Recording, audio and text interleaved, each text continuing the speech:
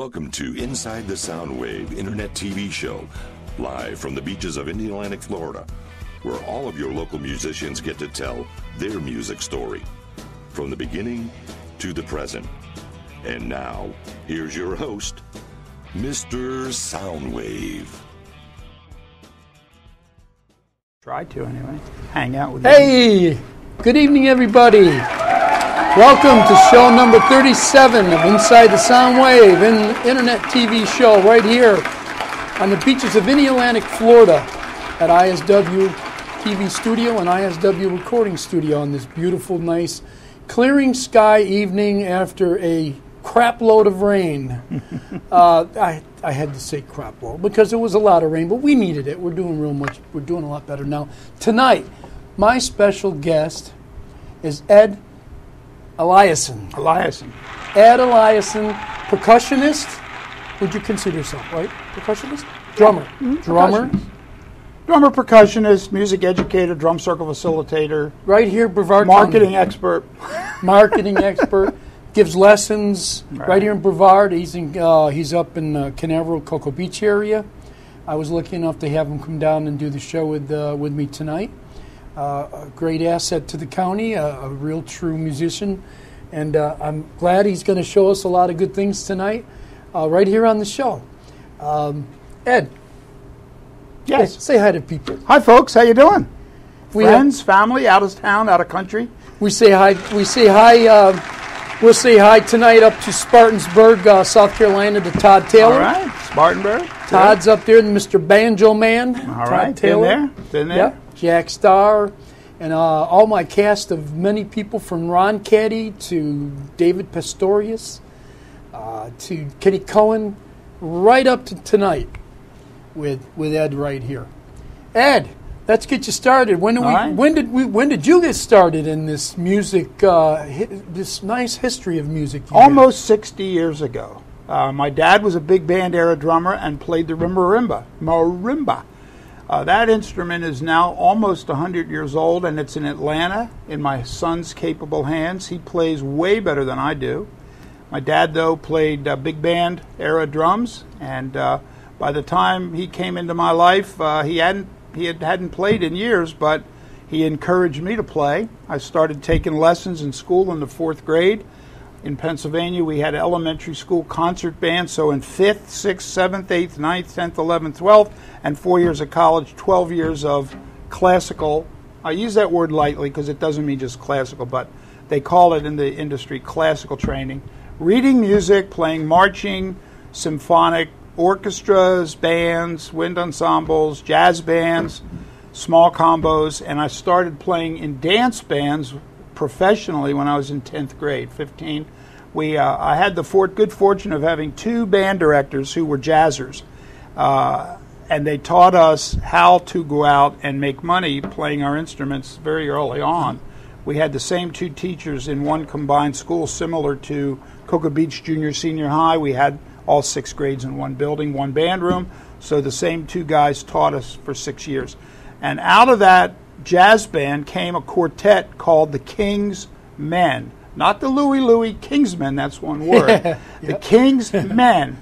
Well, it was a guitar, a piano, a trumpet, and a drummer. Now, that wasn't exactly a lineup for a rock band. Right. But it was early days of rock, you could get away with it. Mm-hmm. And we dabbled in rock and roll, except for one problem: none of us sang.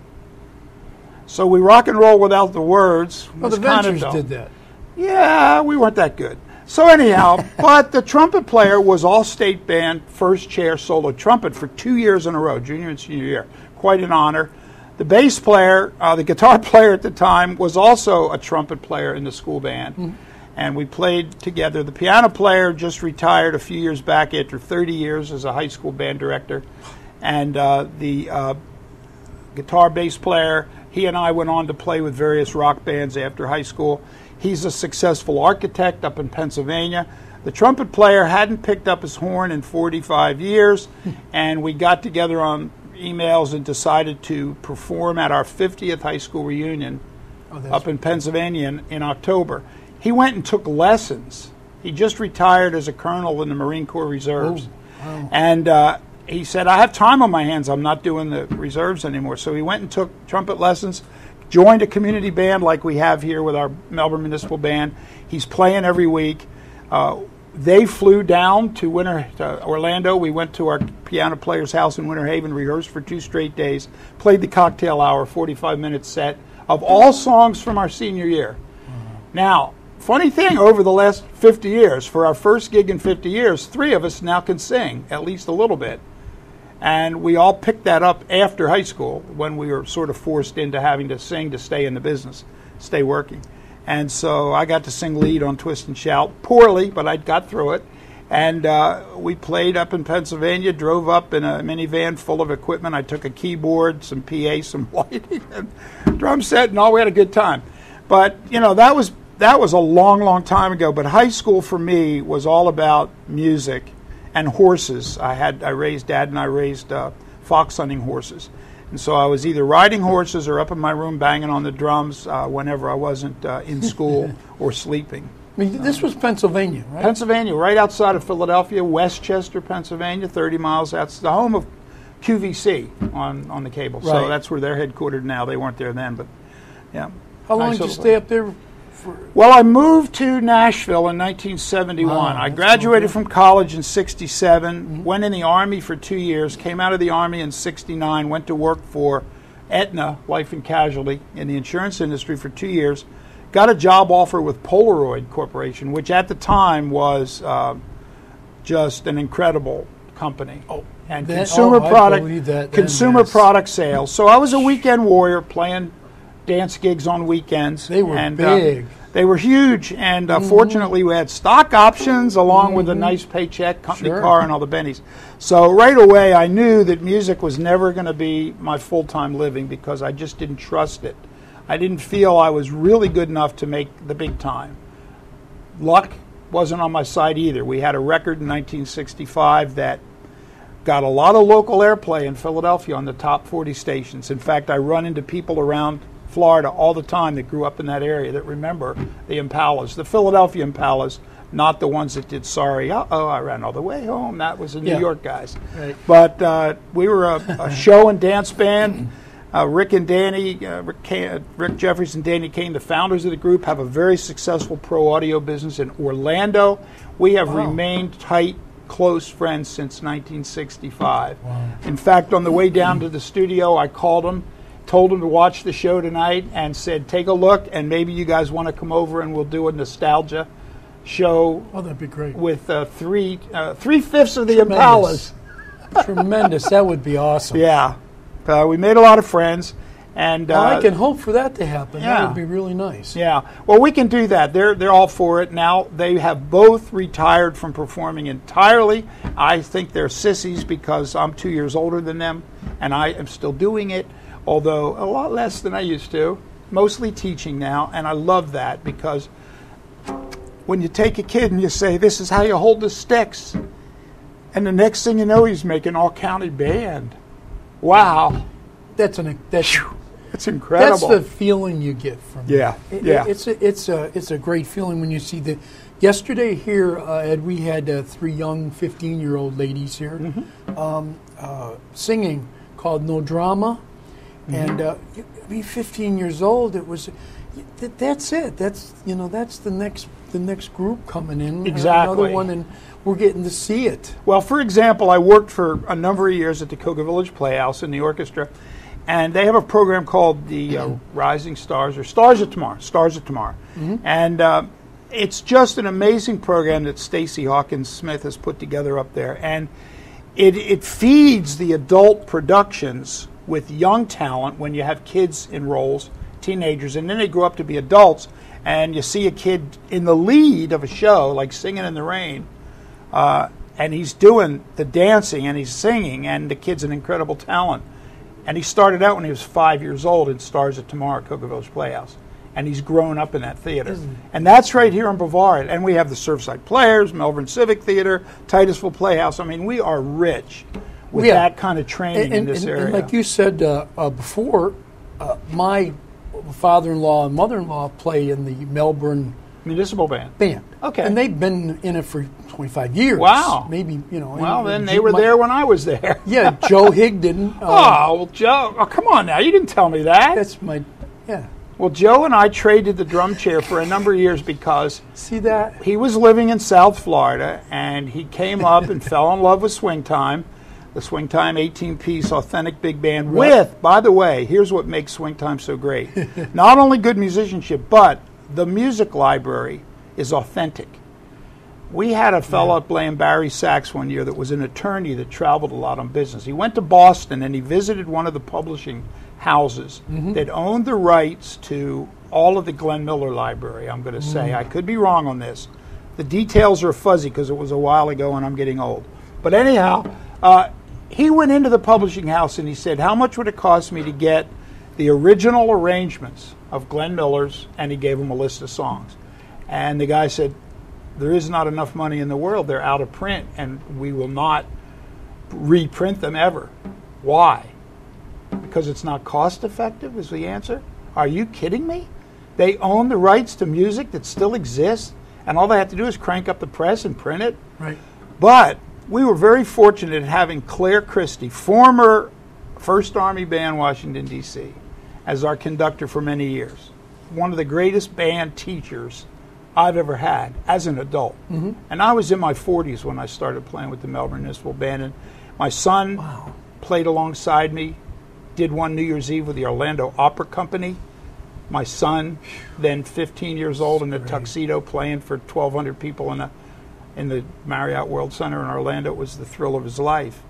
But Claire Christie taught me, first of all, he never said the drums were too loud, so right away I love the guy, right? Gotta love a guy like that. But he taught me how to be a percussionist in a 100-piece wind ensemble, which was an amazing experience in and of itself. But Joe came up, and I had the drum chair pretty much nailed down, but I was doing a lot of commercial gigs. And so if I had a gig, at that time my kids were coming up, I didn't want to play every weekend. I had gotten out of that. I was just playing 3 or 4 gigs a month and spending the rest of the time being soccer dad and all that kind of stuff. So, yeah, they got me into all kinds of crazy stuff. So anyhow, but it was all good. And Joe came along, and I said, Joe, man, you know, I need a sub. I had a high school kid at Mel High that was good enough to sub for me, and he got to play at Pleasure Island twice when I had paying gigs. So I'd rather make $100 here than drive to Orlando and play for free because it was a volunteer band. We got paid on New Year's Eve, but that's all. Volunteer band, but that Swing Time is still going strong. He's still playing drums for them. And Joe is, God bless him, man. I don't know how old he is now. He's a few years older than me. I played at his wedding. I think he's 81 or 2 Yeah, now. see? Amazing. And a great drummer. Has a great feel for the big band stuff. He was a little self-conscious when he first came on because he hadn't played in a while. I said, Joe, you grew up with this music. Yeah, I grew up with it through my father. But I didn't get to play in a big band until high school, and then only briefly. And then when I lived in Nashville, believe it or not, in Nashville, Vanderbilt University, Blair School of Music, has a lot of alumni that are doctors and lawyers because of Vanderbilt's medical and legal law school. And so there were 2 big bands in town. One was called the Doctors, one was called the Lawyers. And they were all Vanderbilt alumni who played big band music and just did it for fun.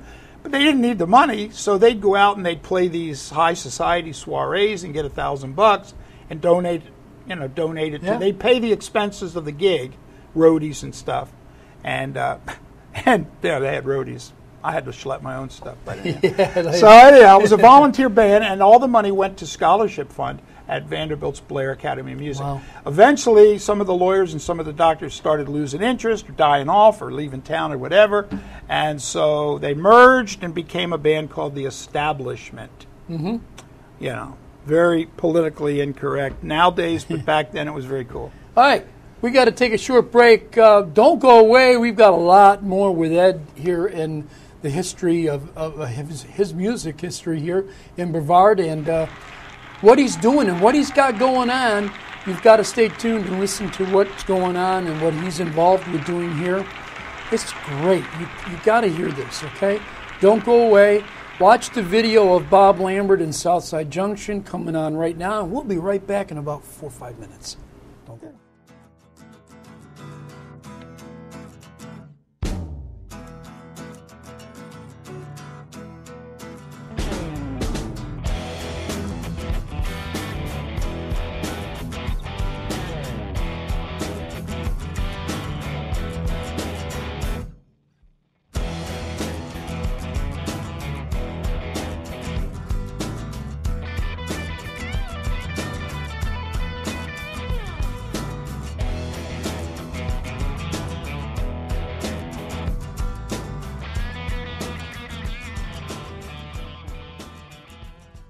You don't like me? Okay. All right, well, this next one is called The Kind of Person That You Are. Check.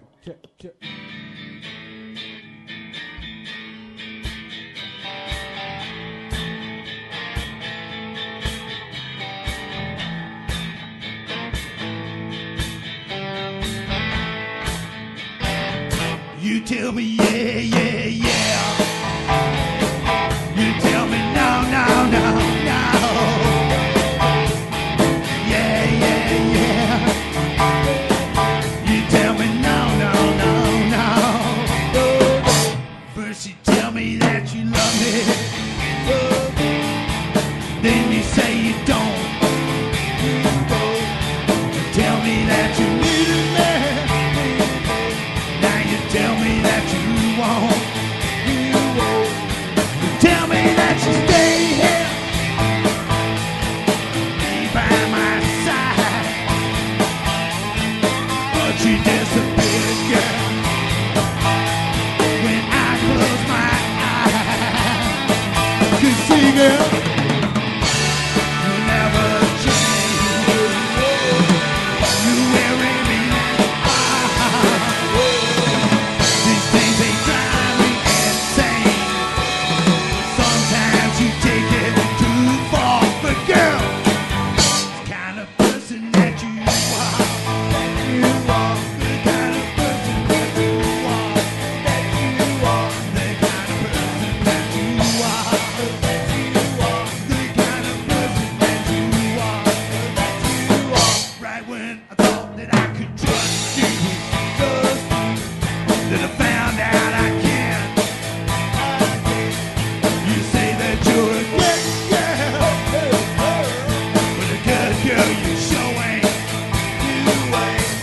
When I'm in and out of story, places I go, we ask me why we're here. We're saying everybody knows, girl, you never change. You wearing me as you are. They drive me insane. Sometimes you take it too far, but girl, kind of person that you are, the kind of person that you are, the kind of person that you are, the kind of person that you are. Well, girl, I really hope you're happy for the things that you've done. 'Cause when I'm looking at you, you're really having fun. And I'm thinking like a misery, and the pains that you leave. And I think you got it figured out. Girl, it's you I don't need. 'Cause see, girl, you never change. You wearing me as you are. These things they drive me insane. Sometimes you take it too far. Which kind of person that you are? The kind of person that you are. The kind of person that you are. The kind of person that you are. 'Cause see, girl, you never change. You wearing me as you are. These things they drive me insane. But sometimes you take it too far. Which kind of person that you are? The kind of person that you are. The kind of person that you are. The kind of person that you are. All right, another big thank you. I'd like to thank Mr. Will Spetafor back here. Yeah, see, I know it. I see, I told you, man, after 15 years, I can get something right. You can't teach an old dog new tricks. Yes, sir.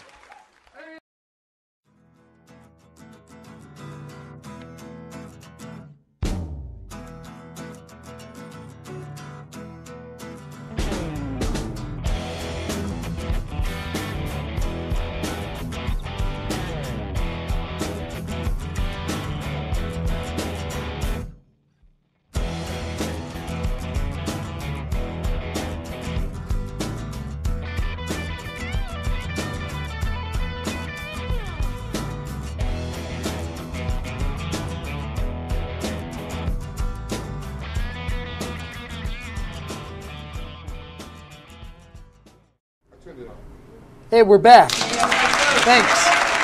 Thanks for sticking around and watching the show. Ed Eliason is with me tonight from Brevard County, telling us all about his history with percussions and drums, and I just found out he's practically family. Small town. Small town. I mean, I met Ed tonight, and here we are. We got talking, and wow. He knows my mother and father. And the old story is, it's when incredible. you're climbing the ladder of success, be very careful who you step on to get to the top, because you're bound to meet them on the way down again. Yeah. And as we all know, in a county of 500,000 people, 33 years I've been here, Wow. you run into people you haven't seen in 25 years. And I've never lived in one place this long. I've lived in Brevard County half my life, almost. Wow. And it's amazing. And you run into somebody you haven't seen in 20 years. You're not sure you even recognize them, because we all, the last time I said, Kenny Cohen, when did you cut your hair? How long ago did you cut your hair? The last time I saw you, it was down to here. Now, you look a little bit like the rest of us. Right. So, Were you here in the 80s? I moved here in July of 1980. Yeah. Okay. And I came from Nashville, although I wasn't in Nashville for the music business. A funny story. I went to work for Polaroid Corporation, and I was hired up in North Jersey, Paramus, New Jersey, and living outside of Philadelphia. I had a job offer, and the guy said, well, we're expanding our sales force, and we need somebody in Nashville, Tennessee. My wife at the time said, I'll relocate anywhere except the Deep South. Why, I don't know, but that's the way she felt. So I went home, and I said, honey, they made me an offer, and they're going to fly us out to where we're going to be living to look for a house, all expenses paid. We get a weekend in Music City, USA, and she said, where's that? Sheltered life? No. She grew up with rock and roll. What can I say? Right. So I said, Nashville, Tennessee, man. We're going to Nashville. She said, is that the Deep South? I said, no. It's just partway. It's just halfway to the Deep South. Now, we're not talking Mississippi or Alabama here. We're talking Nashville, very Right. cosmopolitan. Sure enough, our best friends were from Columbus, Ohio. So, we get down there, we meet very few Tennesseans right at first. We did ultimately. But the funny thing is, here I've got a company car, an expense account, a wife that can stay at home and raise babies, and I'm doing really great with the day job, and I start going out to jam sessions. And the first thing I heard was, y'all aren't from around here, are you? I said, no. And this one guy says, well, I like the way you play. Who are you playing with? I said, my kids. He said, you mean you're not in the band? I said, no, man, I just moved here. I got a really demanding day job. I travel a lot. I really don't have time to be in a band, but I'd like to do a gig or two a month. And he said, well, you want to go on the road? I said, no, I'm on the road already at a lot more money than I think you're going to tell me I can make on the road as a musician. So I started hanging out at jam sessions, and when there were too many drummers wanting to play, I picked up a bass one night. Now, I had fooled around with guitar in high school. Why? Because I got bored at rehearsals. They're figuring out how to play and sing a song, and I already know it. So I pick up a baritone ukulele, top 4 strings of a guitar, and we're working out the chords, and I'm playing along with them on the baritone ukulele. So now I can go to parties and be the star of the party. At the beach, I can take my little ukulele and go. So we're all over that, and I started a notebook of songs and chord changes and all that. I can't sing, couldn't sing then, a little better now, but not much. So anyhow, I'd go into a jam session in Nashville, and I'd say, well, You know, I got this 4-string harmony tenor guitar, like Nick Reynolds of the Kingston Trio used to play. Nashville never heard of the Kingston Trio. Never heard of Nick Reynolds. And even though he had a Martin tenor guitar, they never saw one before. Wow. And I walked into a jam session, and the guy's first thing I hear is, "What happened to the other 2 strings?" I said, "I was broke last week. I hocked them." Jokes aside, I was able to keep up with all those 1, 4, 5 progressions. And I'd say to one of the guys, "What key are we in?" E. "Okay, no problem." And I knew where every progression was going because it was just that predictable back then. Right. And so one night, I was on drums, and we had a really, really killer guitar player from Virginia sitting in. And he says, "I'm going to do Misty." I said, "Really? You're going to do Misty with this bass player who grew up in Nashville? And all he knows is 1, 4, 5. And the bass player, "Y'all just play. I'll keep up with you." I said, "Hang on, buddy. Fasten your seatbelt." And we're doing Misty. And, of course, thank God it was a slow song. But he had to slide up and down every string until he found all the notes, because the chord changes come like twice a measure sometimes. Right. And he says, "Oh, my God, where'd that song ever come from?" I said, "It was written by Errol Garner, who, by the way, could not ever read music. But he composed Misty with all those chords and all that beauty. When you hear him playing on the piano, and you just can't imagine being a schooled musician. For me, it was hard to believe that that man wrote such beautiful music and played so beautifully and couldn't read a note of music. It was just blew my mind. But Nashville gave me a respect for the other part of the music industry, which is the not formally trained musicians, the people that play from here. Mm-hmm. I fell in love with bluegrass almost instantly because I considered it the jazz of country music. Yeah. It was just way out over the top musicianship. Banjos, fiddles, mandolins. I'm seeing this stuff really for the first time up close in my life. And I'd already been playing drums probably 20 some years. And I'm digging this stuff. There's no place for drums. They didn't have a cajon back then, or I could have played a cajon. That would have gone great. So I just table drum. Cajones are cool. And I'd be sitting at the table going, "Blue moon of Kentucky, keep on shining."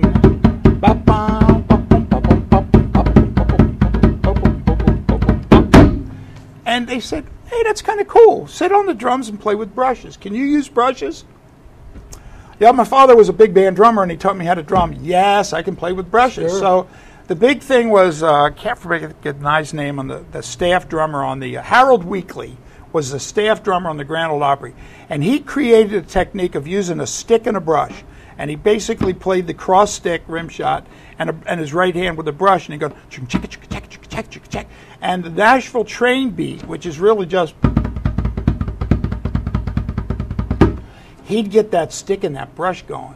And it didn't matter what kind of country band. When I moved to Nashville in 1971, a set of drums was not allowed on the stage of the Grand Ole Opry. Can you believe that? And Tom T. Hall is the one that broke that rule. He said, I've been a member of the Grand Ole Opry for blah, blah, how many years.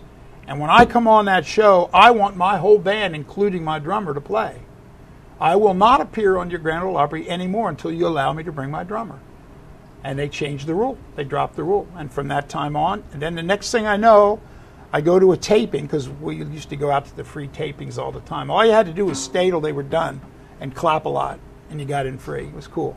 So I got to see all the big Opry stars for free, and at rehearsal, and of course they'd have outtakes and breaks which were funny and cracked up, make mistakes and all like the rest of us do. It's good to see. So here they are up there, and they all of a sudden they bought Harold Weekly this drum set, and he's like, "Okay, so what do I do with all this stuff now?" And he's still playing the brush and the stick, and they've got like power toms, 12, 13, 14, 15, 16, 2 18s on the floor, whatever, and 24-inch bass drum and a big deep snare and cymbals all over the place. And there's old Harold Weekly. Now, when the different acts would come on, their drummer would get up there and play. That was the house drum kit. Harold Weekly, he'd back up the people that didn't come on with the drummer. And he's up there surrounded by, looked like Lars Ulrich country version, and he'd have a stick and a brush, and he'd go, check it. He would play the bass drum. He did play the bass drum. Boom, check it, boom, check it, boom, check it, boom, check it, boom. da da da da da da da da da. And there it was, man, all over it. And I saw that technique.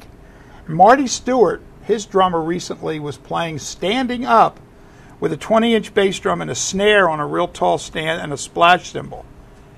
And he was standing up singing harmony on one mic with two other guys in the band, Marty Stewart's band. And he had my old Rogers, he had the blue onyx pearl. I had the black onyx pearl for 45 years I played them. Is that your first drum, by the way? What was your That was my drum? first new drum set. No, my first drum was a Slingerland Radio King Gene Krupa model. There you go. And we sold it. No! That's why I cry, because it was an ugly green. It was an ugly green mother of pearl. I hated it. And I still have the snare drum case that I got for Christmas, 1957. So I could carry that drum to school band. And I was ashamed of it. Because right then it was just a 25 or 30-year-old drum. It wasn't a collector's item. Hello. And the other guys had all these brand new drums, yeah. Ludwig, Gretsch, Premier, whatever, you know. Well, my first set was a Kent. Kent. I remember Kent. Yeah. Well, one of a gazillion Japanese brands that all came out of the same factory. They were all made by the same factory, and the deal was, if you bought enough, true. They'd call it a Spadafora drum kit. They'd put your name on the logo. See? You just had to buy enough of them, and they'd call it whatever you want to call it. Right. And then, so you had Kent, you had Whitehall, which became Pearl, by the way. Whitehall was a predecessor to Pearl. They broke away. But in Taiwan, they were all made in Taiwan. Yeah. And back then, China wasn't making anything, but Japan and Taiwan were making it all in terms of import drums. And their cymbals were garbage. I mean, in those days, if you didn't have a Zildjian, you didn't have a cymbal. Oh, and that was before Sabian came along, of course, and UFIP, and, oh gosh, you know, Bosphorus, you name it, Meinl. Meinl makes great stuff. Sabian is made by Zildjian. Yeah, well, one of the brothers took off and went to Canada and stole the family recipe, I heard. But anyhow, no, I like any instrument that sounds good. In fact, we have a thing at our house. We do a recycling program that's a little bit, let's say, not mainstream. At our house, nothing goes in the trash until it passes or fails, or I should say nothing goes in the trash until it fails the tap test. And the tap test works like this. Honey, you're not going to throw this away, are you? I haven't played it yet. Yeah, that's a keeper. So that goes into Ed's percussion toy box. If it sounds good, I play it. That includes plastic or metal coffee cans, because when I go into one of the poorest schools in Brevard County, which I want to get to soon, Yes. this Title I schools where 60% of the kids are on free lunches and get breakfast at school because that's the only decent meal they're going to get all day, these kids are never going to get music lessons. If they don't learn it at school or at church, it ain't going to happen. And they darn sure aren't going to be able to go out and buy a nice shiny new drum set like my private students do. No. Now, if I take a 5-gallon bucket and a number 10 can, I actually go to school cafeterias and tell the cafeteria ladies, when you're cooking those beans today, just wrench out a couple of those number 10 cans and save them for me. I'll be back later to get them. What's that all about? They're drums for poor kids, okay? Well, I did that for years. And I'd put together drum sets with plastic buckets. I'd go to Walmart and buy the ones in all the tropical colors, the yellows, the aqua colors, and all that. In fact, Brevard Cultural Alliance owns 35 5-gallon paint buckets from Walmart in the musical instrument inventory that I am the user of and caretaker of, that have been bought with state grant money on these artist in residence programs over the last 8-9 years. We get typically $400 to $500 every time I get a grant to buy supplies. I'm not a visual artist. We don't use paint and paper. We don't use our supplies. We play our supplies, and then they're good for years. So I've got probably, I don't know, $8,000 to $10,000 worth of instruments that I don't own, that I care for. I maintain them. If a head gets damaged, I replace it at my cost. Why? Because the Cultural Alliance is kind enough to allow me to use them for anything I do in the community. Why? That's why they exist. They don't have room to store them. I do. I rent a warehouse. My wife loves it. We need a warehouse. We used to just need a little small storage unit. Now we need a warehouse. Well, honey, it takes the place out of a big studio like I used to have before the economy tanked. Hey, are you going to play a little? I'm going to take. I got to take another break right here. We'll play out on the break. How about that? You're going to play? No, we'll come back. When we come back, you're going to go ahead and play a little bit. Tell you a little bit of what I've got. Tell them about here what you got. Then we're going to get into what you're doing. Right. Here. Yeah. Okay. Good. Because we're going into the last segment. Good. So I want that brought out to the people. Excellent. What's going on? Don't go away. We'll be right back. We're going to watch another video. Sunnyland Steve is going to do his next video for you. Watch Sunnyland. We love you, Sunnyland, by the way. I'll be talking to Sunnyland soon. Can I jump on the drum kit and do like a 30-second demonstration on that and then come back here? Yeah, when we come back from break, don't go away. Is this going to have to come on?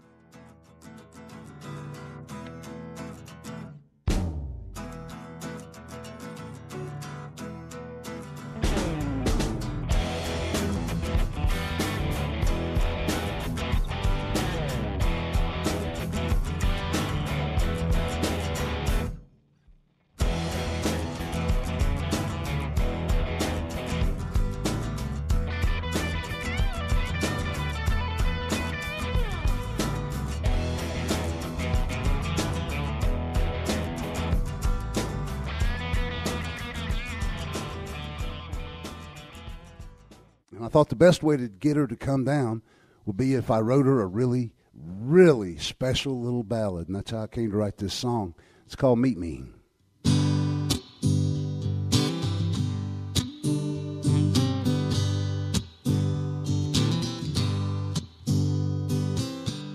Living down in the islands, drink rum on the sand all day. Down goes the sun, put my good shirt on. It's down to the club to play. A hedonistic lifestyle. Some folks say it's a sin, but I know that I'm right, and I know what I like. This is the greatest place I've ever been. Come to the islands, meet me in the Keys. I heard your name just behind the rain, floating on that Florida breeze.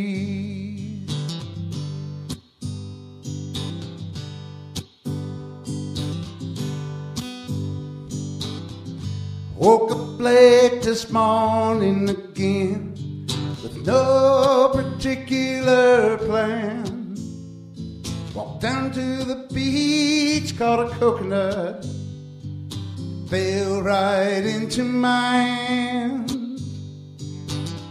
At sunset I'll be sailing with friends and people I know. And long as the wind is blowing, there's nowhere that we can't go. Come to the islands, meet me in the Keys.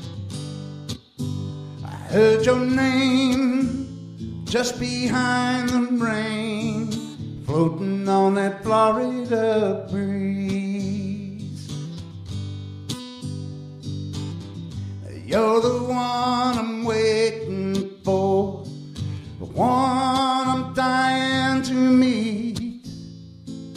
Down from your highlands, down to my islands, make my life complete. Come to the islands, meet me in the Keys. I heard your name just behind the rain, floating on that Florida breeze.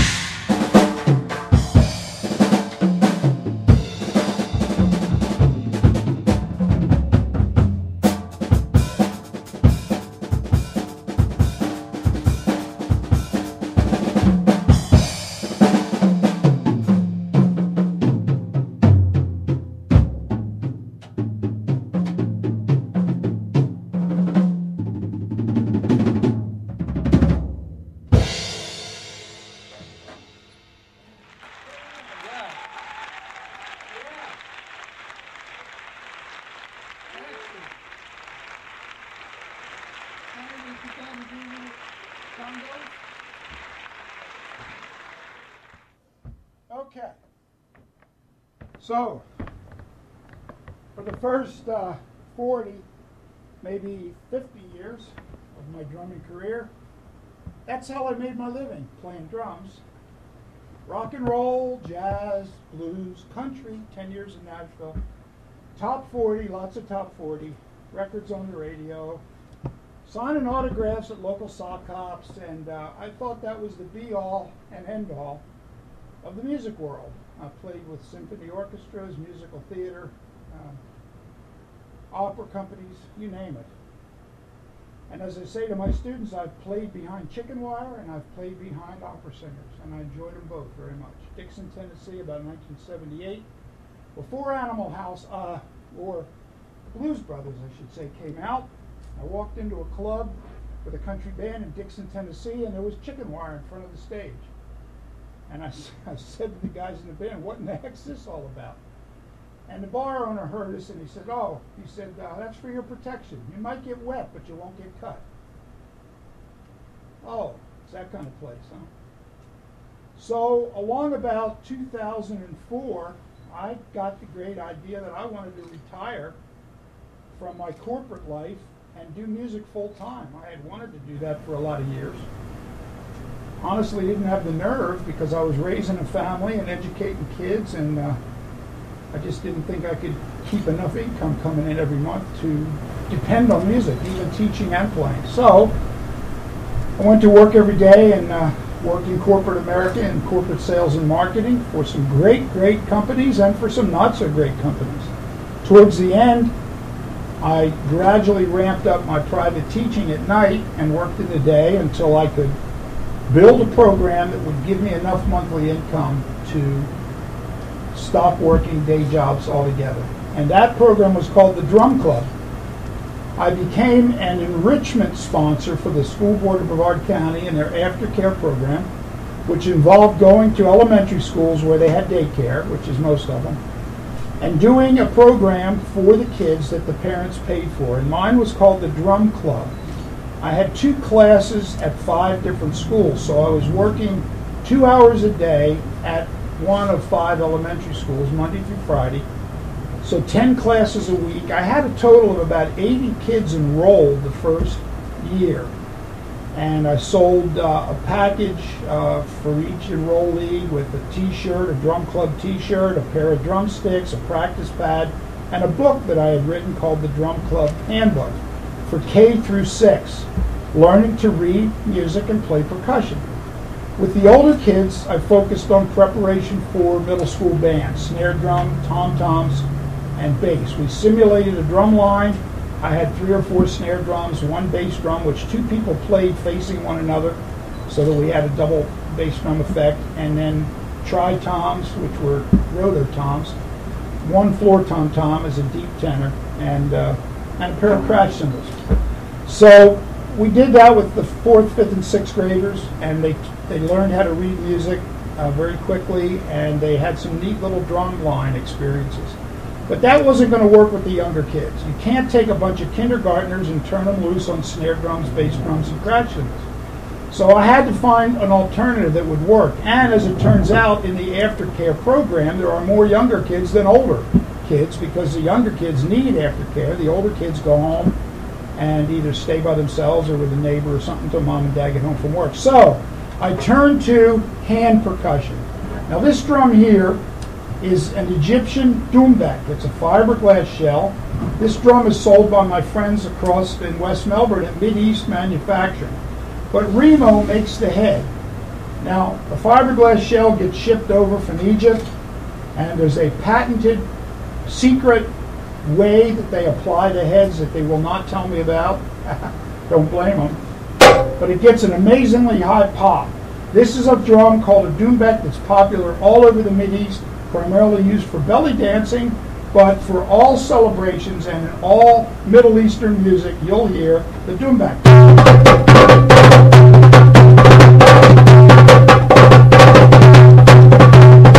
Now the head that's on this drum is made by Remo, and it's made to look like an animal skin. Actually, this is simulated fish skin. fish skin. They actually use fish skin as drum heads in the Middle East, along with goat skin, which is the most common. Now, a djembe, this is a Remo djembe, which is bolt-tuned, synthetic heads. In Florida, living by the beach, humidity is a constant problem. I love traditional African djembes. I love calfskin congas, but they don't like the humidity. They go soggy. I'm outdoors doing a drum circle or an event, and my drums are sounding like cardboard boxes within an hour. So I use almost exclusively synthetic heads, which brings me to the Remo line of drums and this great Remo head that goes great with this fiberglass conga. I mean, Doombek, very lightweight. The djembe is a 16-inch Remo. This is a Leon Mobley version, and he's become a friend through Facebook, and we chat a lot.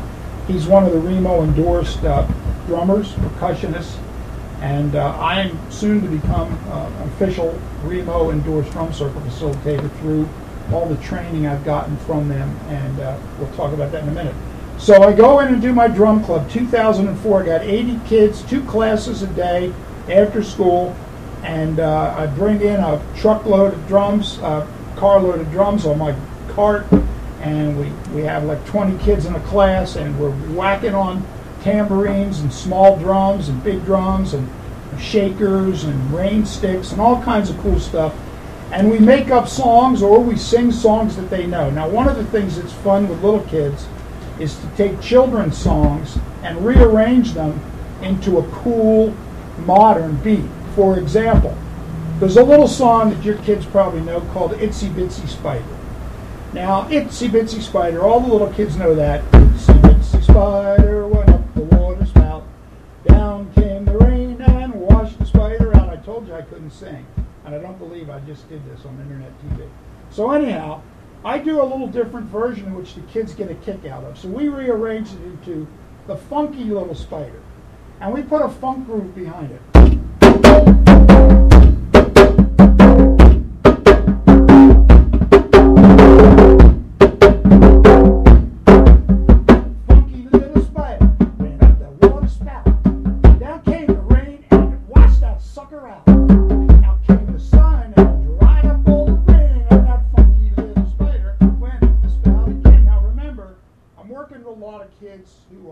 Disadvantaged, at risk, sometimes learning disabled, and I'll get to that in a second. I do a lot with disabled kids and adults.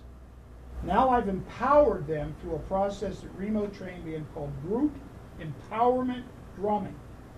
They've never been able to play an instrument in their life, and suddenly, within 30 seconds, they're playing. They're playing. They're not being entertained. They're not fumbling around with a recorder trying to make it sound like something. They're drumming a beat to a song they already know. Familiarity with the music makes it easy. Now, if I were to go in and say, hey guys, I'm going to teach you an African song. This is an African djembe song.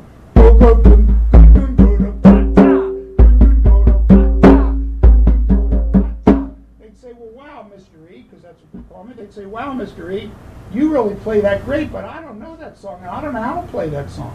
So, you know, I am what they call not ethno-specific in the music I teach.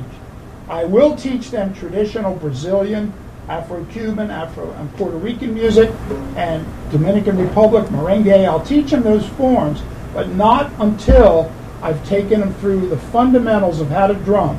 The low note is in the middle, and the high note is on the edge. So we call that a bass tone, an open tone, and then there's a third note called a slap. And on this drum, the open tone and the slap sound almost identical.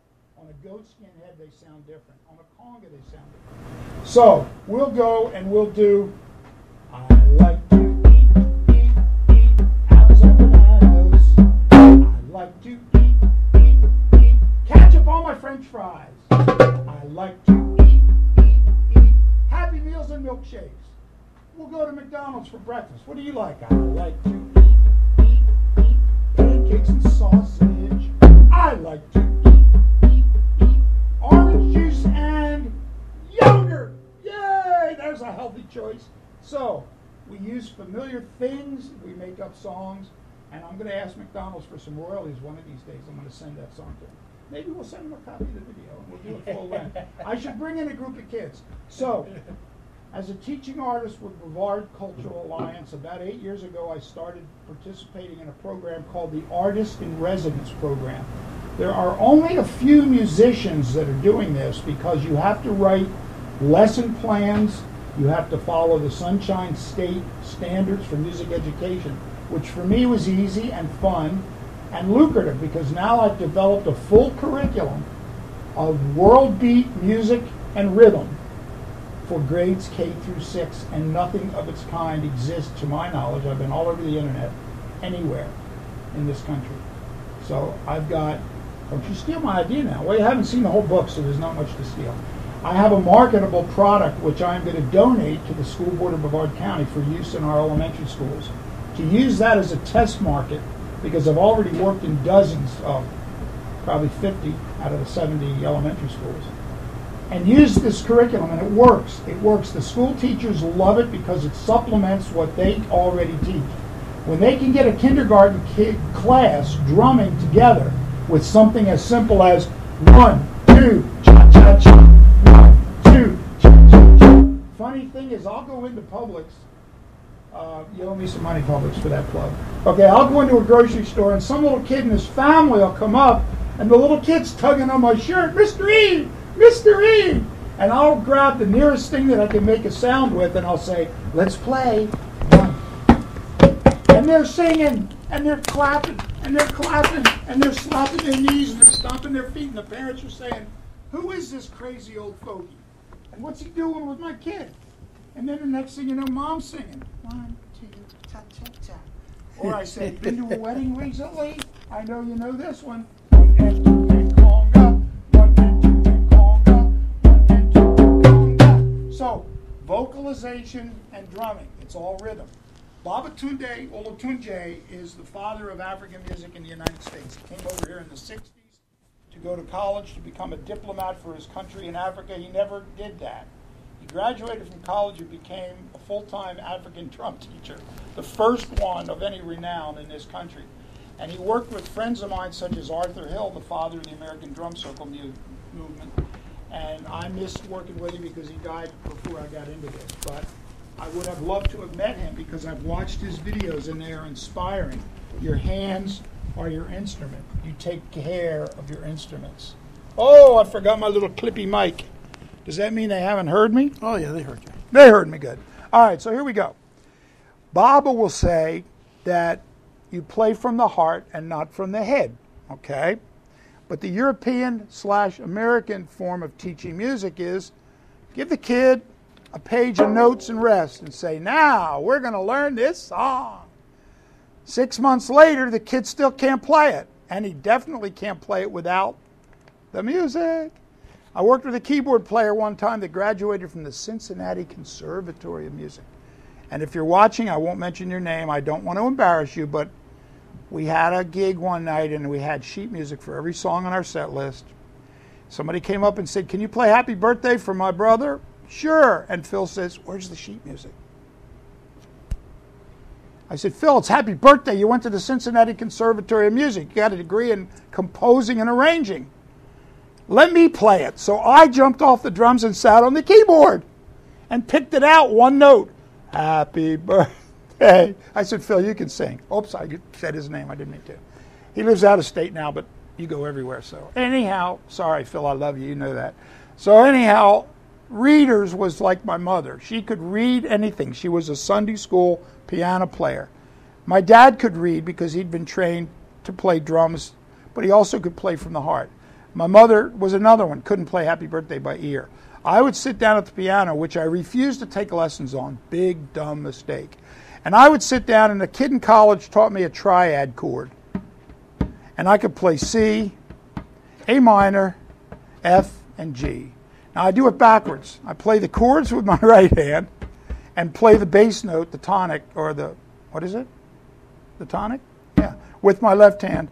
And I go, bop, bop, bop, bop, bop, bop, bop, bop, bop, bop, bop, bop, bop, bop, bop, bop, bop, bop, bop. And that will get me through about 8,574 50s oldies slow songs. C, A minor, F, G. Great progression. And then I can also do the 145, I can do Louie Louie, I can do a whole bunch of songs, but don't ask me to read piano music. I learned how to play mallet percussion so that I could teach it. But I'm slower than my students. I get them in the book, I show them the first page, we start working on scales. I said, now go home and practice. I don't get time to practice, so by the second lesson they know more than I do. That's okay. I know when to pass them off to a better mallet teacher if they want to pursue it. But I get them far enough to start them in 7th grade. Now, the main reason I wanted to be on this show tonight was to tell you a little bit about not only what I do with Brevard Cultural Alliance in traditional classrooms, music classrooms around Brevard County, but what I have been blessed to be able to do with the disabled community over the last 6 years. Janice Kershaw is now Executive Director of Brevard Schools Foundation. She is a former chairman of the Brevard County School Board. She became a friend about 5 or 6 years ago when she was Executive Director of VSA Brevard, which is the local chapter of a national and statewide organization, VSA Arts, which stands for Very Special Arts. These are kids from mild learning disabilities up to profound physical and mental disabilities. They are often grouped together. So you have a Down syndrome child, an autistic child, cerebral palsy, multiple sclerosis, dyslexia, something as minor as dyslexia compared to the other kids. But I was a little dyslexic when I was a young child. I learned later because they didn't have a name for it back then, but I would get things backwards sometimes. I could read fine, but I would sometimes get things backwards. But you know what kept me straight? 1, 2, 3, and 4. 1 and 2 and 3 and 4 and 1 and a 2 and a 3 and a 4. I never got that mixed up. Never, ever, ever. And so my new CD, which will be coming out this summer, will be called 60 Years and Still Counting. Because if you can't count, my friend, you can't play with another musician. It's just that simple. So you're disabled. Now put yourself in the place of a 8-year-old child with Down syndrome. They are the most fun people to work with in the world, children or adults. Janice Kershaw hired me to go in for a 13-week residency at Brevard Achievement Center, which is disabled adults who get vocational and independent living training every day. They learn jobs and they get a paycheck every week. They do things like stuffing envelopes. They do light janitorial work. They work in my wife's building at NASA. They have crews that go out and work at local companies doing menial tasks that they've been trained to do. They do a lot of in-house projects with the ones who are better off staying put right there at the center. They come by public transportation, most of them every day. Many of them live in group homes. They're taught how to balance a checkbook. They're taught how to do a lot of this stuff. Some of them can't even do that. They can't learn. But I worked with one autistic gentleman who was in his mid-50s and had been raised a closet baby at that center. And the most amazing thing happened. He'd been there 20 years and he'd never spoken a word. He's what they call a nonverbal. Many autistics are, many aren't, because there's a wide spectrum of levels of ability in the autism spectrum. This gentleman could not speak. Well, nobody knew if he could or couldn't. We all suspected that he could, just didn't want to, and that's usually the case. So the first 3 or 4 weeks, it was a 13-week program. I had the same 6 classes for an hour once a week. The first 3, he sat there like a statue, legs crossed, hands folded in his lap. He was never disruptive. The loud playing, when it got loud, it bothered him because he was hypersensitive to sounds. So we kept him over to the side where he wouldn't be near the louder drums, and I put quieter drums near him. We arranged the room for his needs.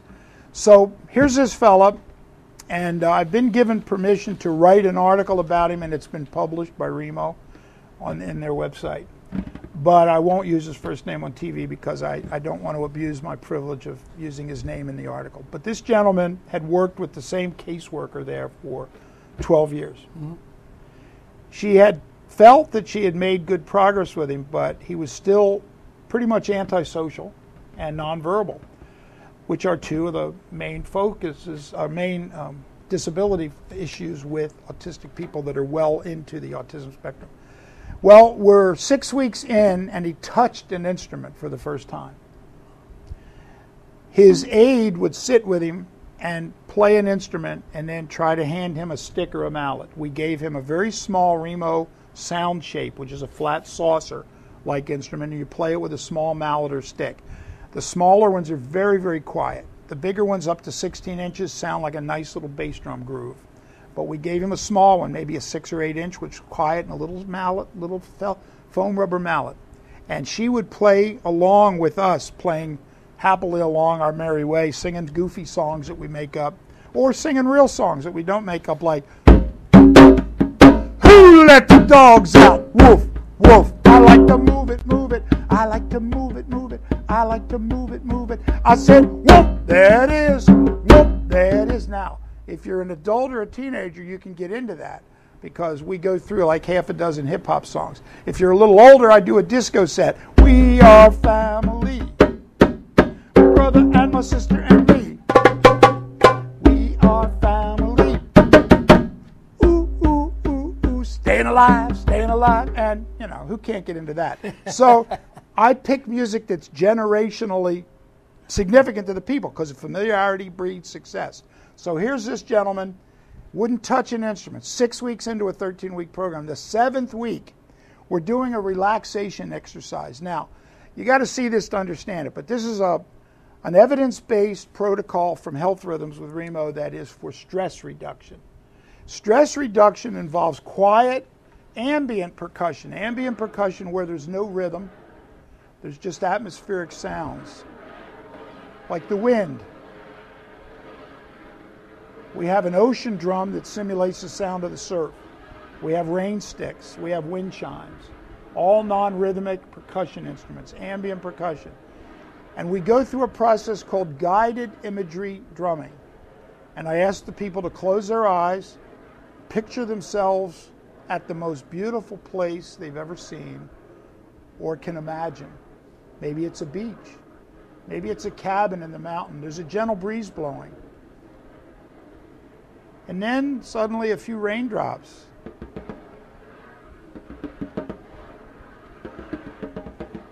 And somebody's playing the rain stick.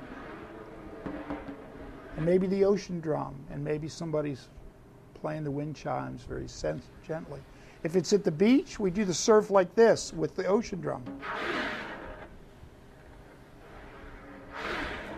Goes out, comes back in. Tide goes out, comes back in. Just using our fingernails. All of a sudden, right in the middle of this, Bill, I said his name and I didn't want to, spoke up and he says, "Brian, can you play the rain stick a little louder? I can't hear it." Whoa. First words anybody at Brevard Achievement Center had ever heard cross this man's lips. I could not fully appreciate the impact of that because it was my very first assignment working with disabled people. The day I started my program, I asked the question, can you tell me what autism actually is? That's how much experience I had. They gave me a pamphlet from the state of Florida about working with the disabled.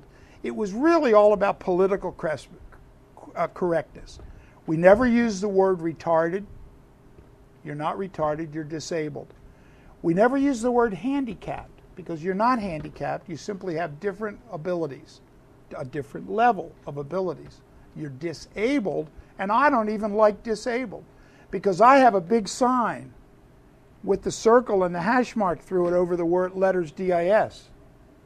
When I go in to work with a group of kids, I said, what do they call you guys anyhow around here? What do the other students, how do they treat you? What do they call you? And the little kid will say, they call me a retard. I said, that hurts, doesn't it? That's like when people call me fat even though I am and I could lose the weight. You know what I say? Hey, I'm fat and you're ugly. The difference is I can lose weight. What are you going to do? Sucker. Here you go. And I get away with it because I'm 6'3", 300 pounds. I get away with it, huh? Okay, so I say, what do the kids call you? Does that hurt? What if I picked a different word to describe you? What would that word be? You tell me what I should call you. And this one little adorable kid, Matt, His parents gave me permission to use his name in all my publicity because I love this kid to death. If he didn't have parents, I'd adopt this kid. He's got cerebral palsy. Can't stand up. He's strapped in a wheelchair, and I have never seen this kid without a grin from ear to ear on his face. And it's a Christian school, and he goes to Calvary Chapel in Melbourne, and he was singing along very loudly to a Christian video one day when I walked in to set up the drums. And I said, Matt, can we drum to that video? That's pretty cool. And we're singing at the top of our lungs, all of us that could. Some of them can't, and some of them can't drum.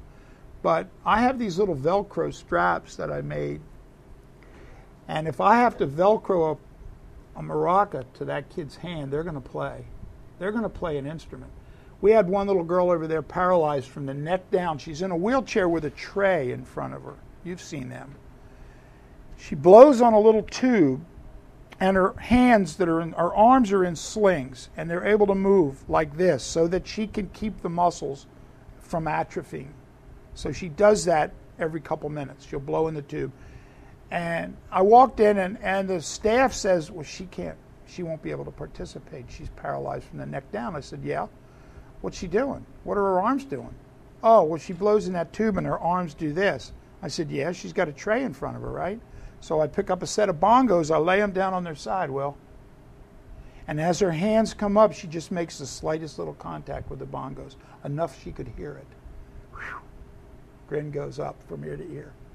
I had never seen her smile before. Wow. She is now playing music with her classmates. She is profoundly physical disabled. She ain't getting better. These kids aren't getting better. They may get worse. And they probably will die young. Yep. But for the time being, they can make music with their friends. That's great. That's what it's about. And that is, for me, what it's become. I have literally, and I'm not blowing smoke because a lot of guys have done what I've done and much more. Yeah, I've done Disney, I've done Epcot, I've done Pleasure Island, I've done the cruise ships and all that kind of stuff. And back in the 60s, I got to play at the Philadelphia Rock Festival in front of 20,000 fans, and we were an opening act for the Young Rascals. Back then, they were the Young Rascals, and they got older, they dropped the young. And got to meet Dino Danelli, phenomenal drummer. One of my heroes at the time. One of my heroes too, man. Felix Cavallari on B3. Oh, what a group. And I'm sitting right next to them because we opened, and our drum sets were literally side by side. And the way the opening act went, you segued into one of their songs. So we did our opening set, maybe 20, 30 minutes, and our final show was pre-planned in their key. And it was Young Rascals, come on, was it Beautiful Morning? It's a beautiful morning. Yeah. And I'm thinking, how could this drum groove be any easier? I mean, this guy's a big star, but he's not going to outplay me on this song. Oh, yeah? Watch. I wanted to break my fingers after watching Dino. So I got a lesson that day. And you know what about lessons? I'm 68 years old. In 12 days, I'm going to turn 69 years old. And this is my 60th anniversary playing drums, 60th anniversary year. I don't do as many gigs, per se, traditional gigs I used to, because I love teaching and I love sharing what I know with other people. And I love working with the disabled. Now, Sue Lulai will absolutely hang me if I don't put in a plug for the Space Coast Music Festival. Right. September 28th. I know she'll be here in a couple weeks or so. With Sheila. Right. And so last year I was doing a drum circle there at sunset, which is cool because the sunset's over the Banana River. It's over a mile wide. We get that long, lingering sunset over the water, and there's our drum circle. And that was a great highlight for me, but I was also a vendor there, and I met a lot of great people, signed up some new students, sold a few things, and it was a great experience. So this year I volunteered to be on the planning committee. And I said, Sue, there's one thing I want to do. I said, this past school year, I worked in 135 special ed classrooms across Brevard County with 1,300 plus kids that have learning disabilities all the way up to severe, profound physical and mental disabilities in the public schools. Now, among those 135 classrooms, maybe a dozen were private academies, private schools, like No Limits in West Melbourne, like Creative Learning Center in Cocoa, that are privately run and they supplement what the schools do. Sometimes they get the kids that they can't work into a mainstream classroom in a school. So as a result, I personally have worked with 135 plus special ed teachers plus the aides, and some of these classes they have a teacher who's the teacher, but then they have to have an aide for every 2 or 3 kids because the kids need that almost one-on-one attention to get through the day, to learn. They do a lot of arts, and VSA Florida is part of VSA National Organization that brings art to special needs children and adults. It brings visual and performing arts. I think the painters, Gloria Emily does sculpture and painting. Some people do mosaics. The children and the adults both get into visual arts, but they love music. They love, love, love music. And I'm making competition for myself. I've done this residency twice out of the last 3 years. I said, why are they asking me back so quickly? Because I just did this 2 years ago, and they've got tons of artists that want to do it. She said, because the teachers said they want you back because the kids absolutely love it. And they do. And I can go into a room full of 20 disabled children that run the gamut from as simple as a little reading problem all the way up to autism. And I can say, everybody sing now. I go to Sherwood Elementary School. I go to Sherwood. I go to Dr. W.J. Creel. W.J. Creel. Creel Elementary, Melbourne, Florida. That school has 5 exceptional ed classes. 5. I was there a whole day working with all 5 classes. And we sing the name of the school. Sing your name. My name is Will Spadafora. Good morning, Will Spadafora. So our opening exercise is, I'm Mr. E, kids. We're going to drum. Good morning. Now, my name is Mr. E. Come on and drum with me. Can you do that with me? Can you just do that with me? Will, can you play on the table? Play on the table here. My name is Mr. E. Come on and drum with me. Now you respond back, good morning, Mr. E. Come on and drum with me. Okay, so it's a call and answer, which is a very old musical form, has its roots in every culture in the world. So, my name is Mr. E. Come on and drum with me. And bam, they're drummers. They just became drummers with just that. Now let's sing the name of your school. Oh, we go to Columbia Elementary, Columbia Elementary. And where is it? It's in Palm Bay, Florida. Palm Bay, Florida. So, vocalization and rhythm. As Babatunde Olatunji said, if you can say it, you can play it, Mon. Well, he didn't say Mon because he wasn't from Jamaica. He was from Ghana, I think.